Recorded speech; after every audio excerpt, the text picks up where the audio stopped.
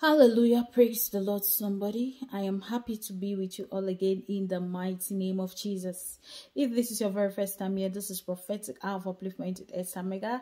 The Lord God bless you. The Lord God keep you in the mighty name of Jesus. I pray for you that may this word not pass you by. Hallelujah. This word is for someone connecting with me right now. But do not forget to like and subscribe. Before I give you the prophetic word, I would like to pray with you in the name of Jesus. The Lord God preserve whoever is connecting here this day. The Lord God keep you in the mighty name of Jesus, as He causes the light of His countenance to shine over you and all that concerns you in this season, in the name of Jesus Christ. Amen. God has placed you in the heart of someone. Hallelujah. And they are preparing to come for you in the name of Jesus.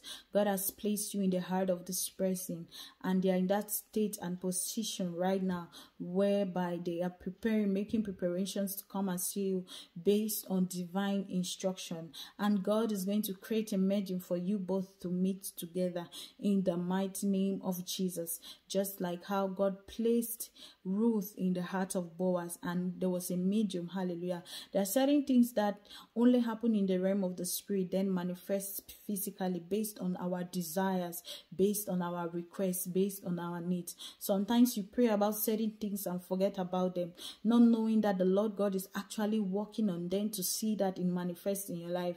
That is why sometimes some certain things get to manifest in your life and you're asking yourself, when you prayed about it, when you asked for it, that is because you prayed about it, forgot about it, but the Lord God whom you requested to did not forget about it in the name of Jesus. And for someone that has been trusting God for a miracle, for something like this, in the name of Jesus, let it manifest. And because the Lord God has not forgotten about your request, God is about to meet you at the point of your need in the name of Jesus. This person is coming for you, and there's going to be something that will bring you both together in the name of Jesus. I pray for someone connecting here that this word do not pass you by, as the light of God's countenance shine over you and all that concerns you in this season, in Jesus' mighty name.